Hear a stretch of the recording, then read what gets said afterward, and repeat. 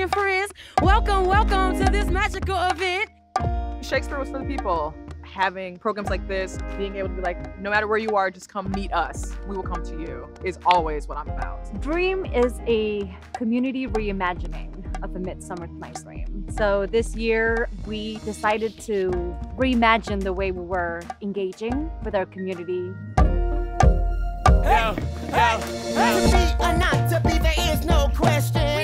We're here, the proof is in the session. Our voices take the center of the stage. Now let's release the quill, the ink, the page. Our neighborhood art partners are collaborators from each of the neighborhoods we're visiting this year in our tour. We have a DJ and a spoken word artist, Chinese classical dance, modern dance. I mean, we have a teen music ensemble, which is amazing. I mean, so many different perspectives. A community reimagining is just a community being able to come together and kind of rewrite a story. Like keep some of the contents and like what's most important and adding in things that make the show more modern for people to relate or connect to it or to understand it better. For me, it's truly amazing to be able to represent Segundo Ruiz Belvis Cultural Center because it holds a very special place in my heart. I think that Segundo Ruiz Belvis helped me figure out what I'm passionate about and being able to share that passion through this place. Movie Soul brings delight. We also bring elegance while we dancing. The process was very collaborative.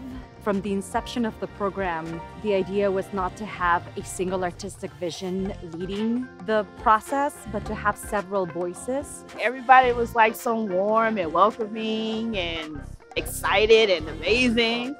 I am an ensemble-based performer. I love when you can throw out different ideas. Everybody has something unique they can bring to the table. There's something we can all learn and we can all put together and make one big collaborative piece.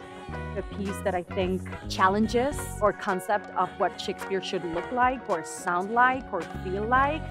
I'm very excited what we have created.